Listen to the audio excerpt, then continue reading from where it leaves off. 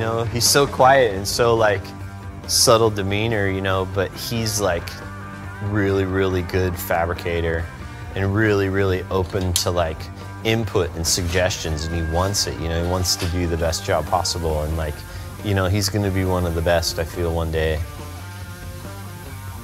I love Magic, man. He's like such a like bright, shining, like he just like wants to learn everything, and the fact that he made that little flat fender piece on his own to practice, you know, it's like he's thinking and he's reading and he's looking at everything, and like Magic's getting there. He's really good. He's getting broad, you know, and he's not just fabrication, you know, he's like motors and trans and doing blacksmith work, and he just kind of wants to try it all. I think I need to spend way more time with him and, you know, try to teach him and give him everything I have, you know.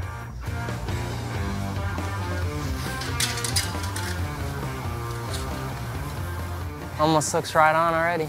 You can tell I've done that before, how I nailed the gap and radius, like just by eyeballing it, by how much, what affects that is by how much I step it and pull it down as I step it, because I'm like basically making it an octagon shape, because I go deep and bink and then pull it out at half a stroke, and then more, half a stroke more, half a stroke more.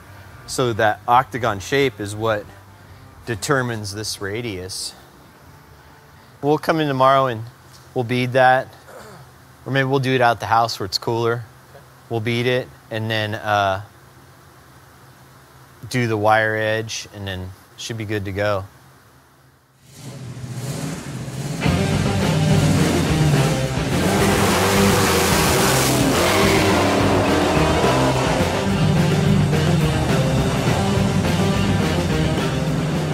I was driving my 71 440 Cuda, and now that I'm here in Texas with all these country roads, man, it's better to have a big block Mopar with the 5-speed. Wow.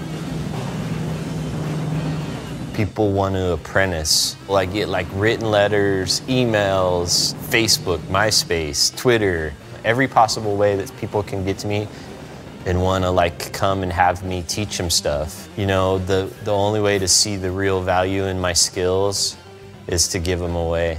I get to work and like realize what I know how to do and show people. I want to see this trade thrive and go back to the 40s where, you know, craftsmanship and pride and hand making something had a value. You know, and I think it's all about this. It's your hands and using your hands and giving yourself a sense of self-pride. It feels good to do it as fast as I do it, you know, and like it gives me an opportunity to like realize, I guess, how skilled I am and how lucky I am to have the skills I have. I'm not the greatest metal worker in the world because I'm still learning, and I'll keep learning and keep trying new things till the day I die, and so hopefully I can keep passing that on. Just wondering, but you think you could do that on a piece that's connected? Like if this was just one fender? Just like well, we wouldn't be able to get it in the machine because it wouldn't feed through here, so that's why it's good to cut it. It's cutting in half gives you good like opportunity to like detail stuff, you know?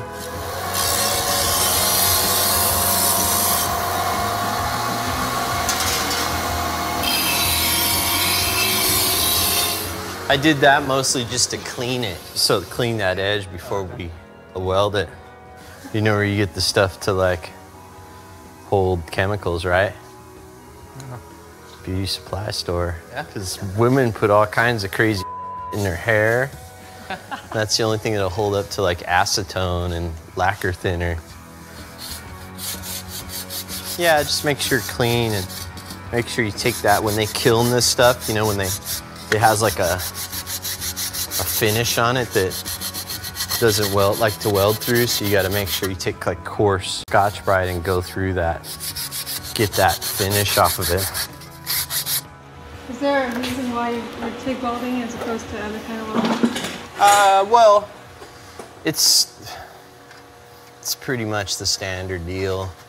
You know, we could gas weld it, but something like this that isn't super hypercritical of leaking, and we don't have to do any shaping. You know, gas welding's good if you have to do some shaping after the fact, and it has to stay malleable. This can be stiff and strong as we want it, and